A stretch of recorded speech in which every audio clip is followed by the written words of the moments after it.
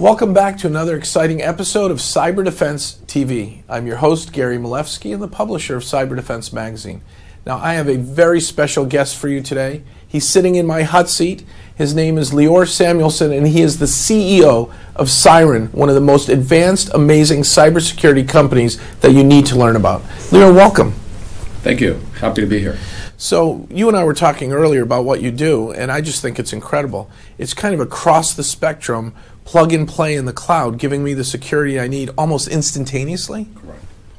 Tell us how you developed the system and who's deploying it.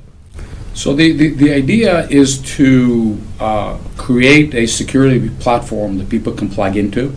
It's all 100% in the cloud that provides security, very wide security, at a level that currently does not exist in the industry. So what we did, the concept was to develop a perimeter around the internet and not let people in. So not let it into the endpoint, and so that you will be protected whether you use email, whether you serve the web, whether you have a Wi-Fi network, whether you want to deal with high-level cybersecurity threats. Is this only on Windows and Mac platforms, or is this anybody with a browser? It's agnostic. We don't really care what you use as a machine. It's because what we do, if you use the internet, we provide it with protection at the highest level. I have a tough example for you. Your NHS in England, an employee clicks a link and they open up something called WannaCry or WannaCrypt. Mm-hmm. It notices an SMB vulnerability and it starts worming its way around the network, and it took down over 1,400 machines. Kids couldn't even get their operations in the hospital that week. Right. Would you, if they had your solution, would you have stopped it instantly or in 3.5 seconds? Yes. So thank you for asking that question. So what happened in WannaCry, so the attack happened, it was in the news, and I called the gentleman in charge of our detection. And I said, Siggy, what's going on? Did we catch a WannaCry? He says, I don't really know. I said, okay, could you please figure it out? And he calls me back after an hour and said, well, he said, yeah, it's all caught. There's 67 variants. It's the infrastructure caught it all. So where if you listen to the news, television, radio, newspapers, people interviewed analysts, a lot of analysts that found the WannaCry. For us, it was just another day in the office. It just all gets caught without having to, because that's what we do every day. So just as an example, so what we do, we capture a lot of data. So people talk about big data. We do between 27 to 30 billion security transactions a cloud per day. We capture all the information. Say that again. Are we talking millions or billions? Billions.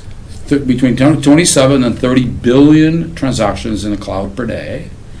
We capture all that information. We have a big data group. We analyze all that information, and we automatically upgrade our detection instantly based on all the information that we conduct. Now, in addition to the information that we receive and we get, we also go after getting information proactively. So we have fetchers. We have a bunch of algorithms that go into the internet and find malware, find URLs, new URLs. So, for example, in an average day, there are around 300,000 new URLs, and some of them are legitimate mom-and-pop operations. We go out and we fetch them and we examine them to see whether they're malicious or not. So you're like the Google of malware. You're crawling malware instead of crawling search results. Correct. So we go and seek out the information. We don't only wait for the information to come to us. So if I deploy your solution, I'm going to get my email experience, my web browsing, my file downloading, all the kind of business logic things I'm doing from my computer secured instantly. Correct. And I don't have to install anything. No. Well, no. I mean, you'll just. So I'll give you an example. So if you have a laptop, let's say, I saw you had a laptop, mm-hmm. right? And you're now in San Francisco, and you go home or you go to your favorite place in Paris or Tokyo or wherever it is, and you open the machine, right? So you're not secure, right? Because you will surf through a hotel or whatever you are, and you will be exposed. So level of security is whatever they provide you, whatever you're, okay. If you connect to Cyren, you open your computer, and you will be hooked up, you will surf through our cloud infrastructure. We'll provide you with 100% security, and you will also get the local experience.